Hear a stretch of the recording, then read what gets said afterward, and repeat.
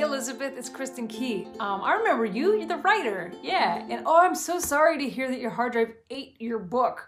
Oh, that is the worst feeling. I've been there and I'm glad you're keeping a positive attitude. Elizabeth Ferris has been writing more and finished the illustrations on book number 4. When, oh my gosh, and golly gee, do you know what happened?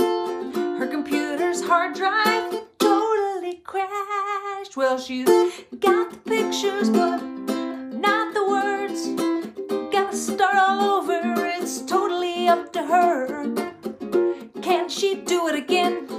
Of course she can, yep, 'cause the words are all still in her head.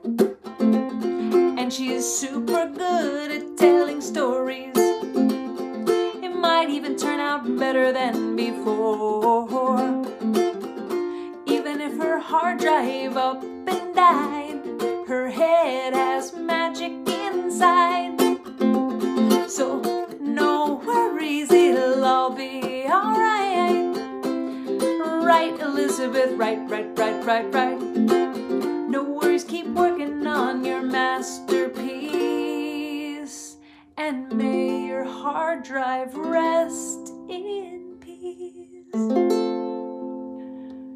Keep working, enjoy the creativity. I'm so sorry about your hard drive, but it sounds like you're onto some good creative juices and they're flowing. And let those juices flow, yeah. Good luck with the rest of your book. Bye, Elizabeth.